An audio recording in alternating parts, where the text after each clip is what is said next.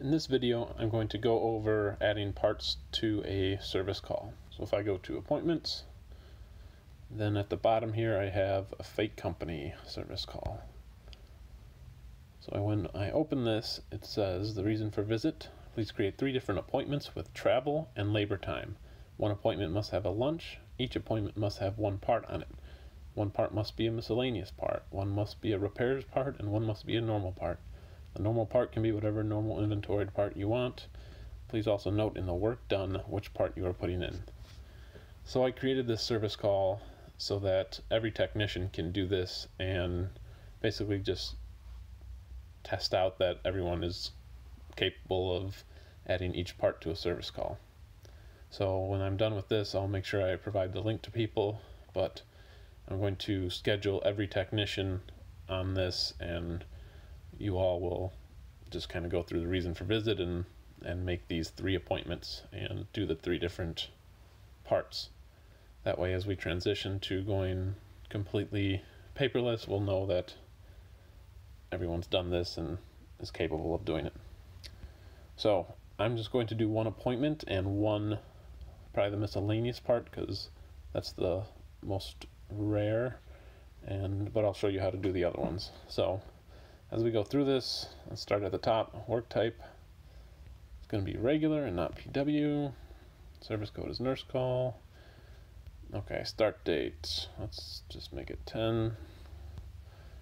Travel hours, we'll go 15.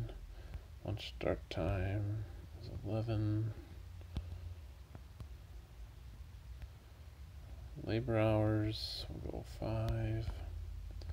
Travel back is another 15. Okay, so that auto-calculated the end time. So I didn't take my own vehicle, so there won't be no POV mileage. Work done for service call. Added a miscellaneous part. Okay. Pause hours project number. Okay, so the service call's in there. Alright, so I am going to save this because this is the appointment, and appointments and parts are different. It's not, the part doesn't get assigned to that appointment. A part is a new kind of creation in the service call. So now that that's saved, I can go to the top right in that menu icon, and there's parts about 2/3 of the way down. Click that. In the top left, that's create a new part, so we'll go in there. So entry date will be today. Service call, there's the item number. Off to the right is that magnifying glass. We'll click there, and this is currently what you have in here is just the whole inventory. So whatever I want, I can either search through it, or I just search for keywords that I know will be in there, or even a part of a word. So if I do a council, I'll just put CON and see what happens. There's conductor, so let's add an S. There we go. So council receptacle, council desk stand. So I can just pick whatever I want. There's council. So there's quantity, and the stock location, that's default going to be your van, because Nate has to assign the item to a location, and it has to go somewhere between the job and the shop, and it's your van.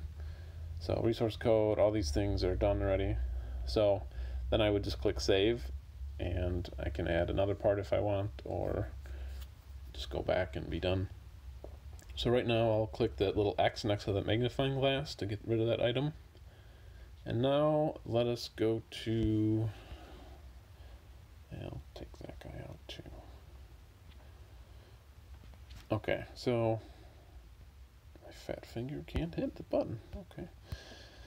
Okay, so let's go to repairs. So I can either hit the magnifying glass, or since I know the number for it, I can just type in, as you can see I've done this before, I'll click on repairs with an S, and what that does is basically just loads that description, enter the item of repair.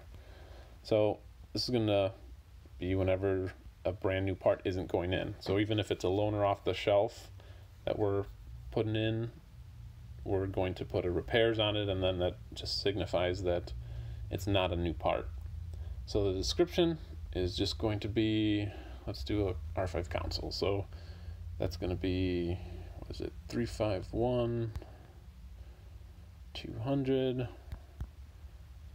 and Nate doesn't really need this because he knows all those numbers, but we'll put R5 console. And then if there's just one, all I would do is click save, and then I'm done with that repairs.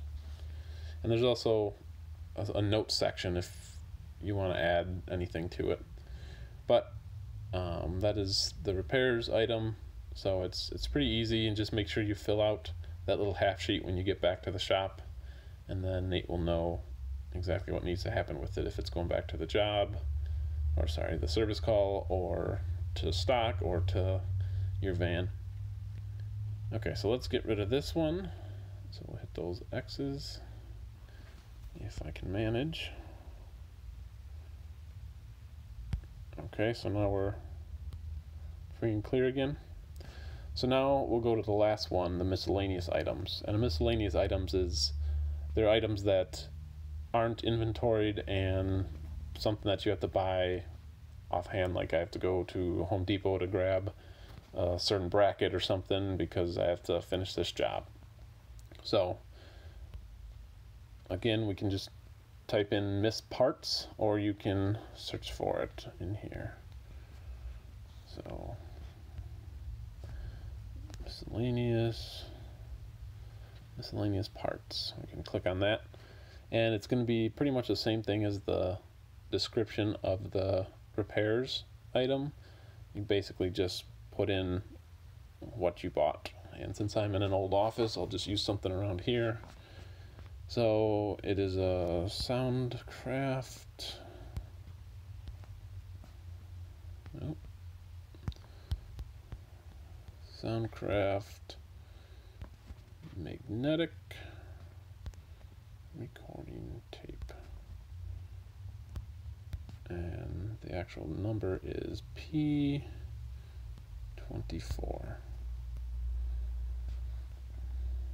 Okay, so I will end up saving this, but if we're going to do 3 different appointments, we'll have 3 different dates, so make sure you use the correct date for the part that you entered up here. Make sure that's the correct date that matches up that appointment. So if I created the first appointment and said in the work done, adding a repairs part, and I don't use the correct date, it's going to be incorrect. So I'm going to kind of treat this as a test and just not give you much help other than watching this video so that we can make sure that people have this down. And so we just go to save.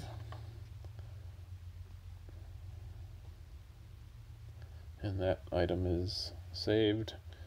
We can go back and add another one up in the top left if we want, and just add all 3 like that. So it should be pretty easy to do.